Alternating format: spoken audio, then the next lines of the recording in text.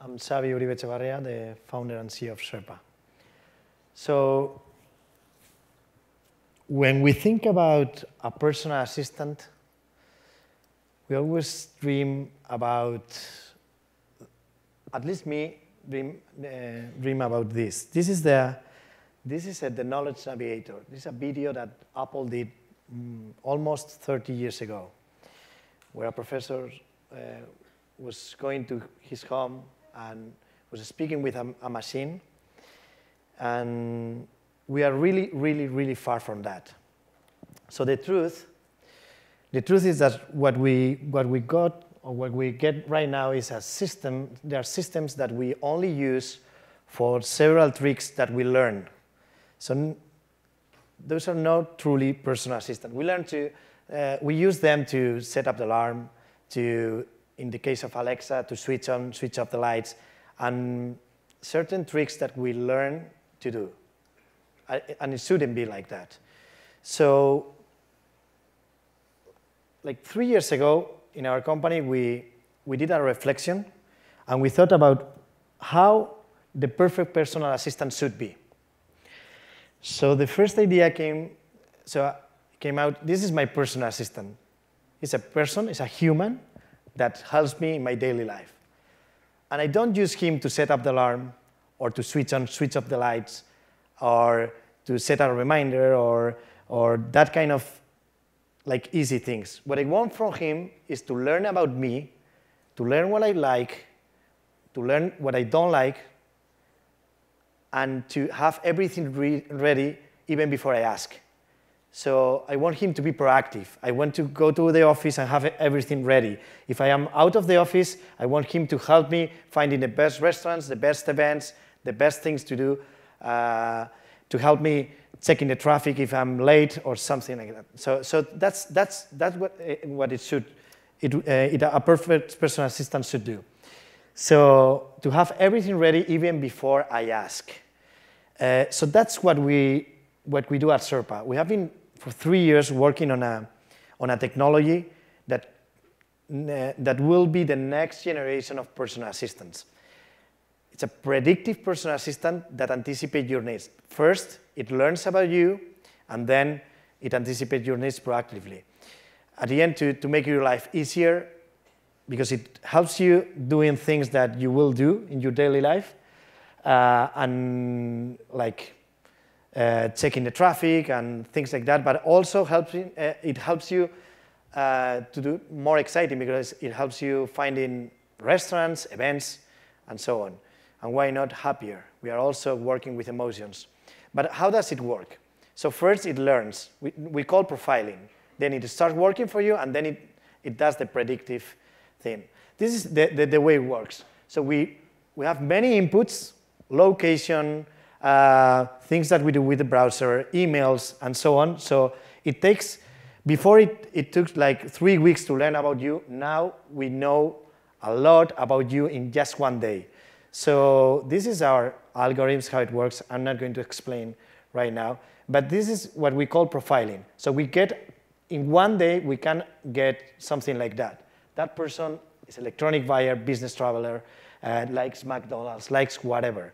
So in this case, that person likes that football team, what are the commutes that is doing daily, and so on. After that, what we do is filtering all the information that is on the internet and showing in a different way, by voice.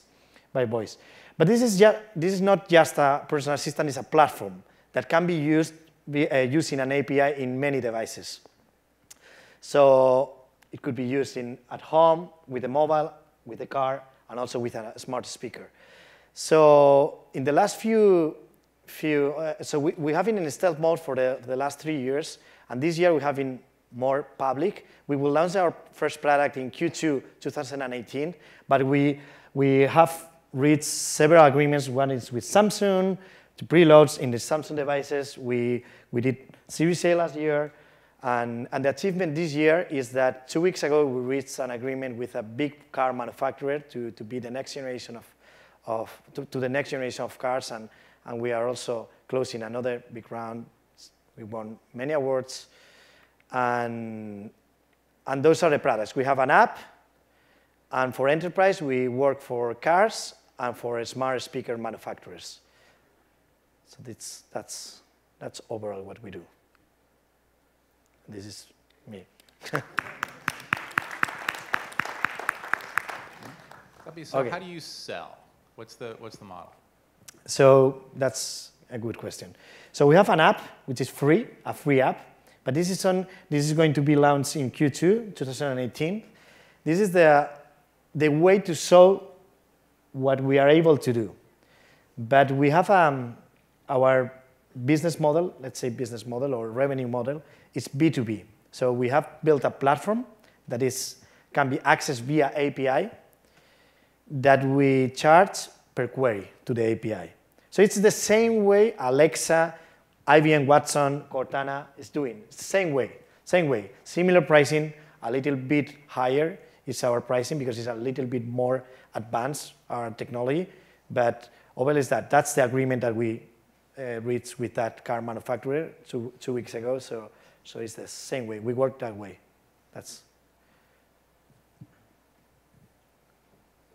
So I think you mentioned that you're launching with Samsung and with a major car manufacturer. So I'm just trying to understand the data here. Does the data then reside separately with Samsung and with the car manufacturer, or does the data follow the individual around, depending on which device they're using, but it lands back with the consumer? But the data is on the cloud. All the data is on the cloud. I understand that, but would Samsung have the data that actually happens within the car manufacturer or vice versa? Is it just located in one spot? Would they be sure? Yeah, no, it's one spot. So we think that the personal assistant should be just one. The way to show it, even if it's in a car, if it's in a smart speaker or whatever, it doesn't matter. It should be so. It's the way to show.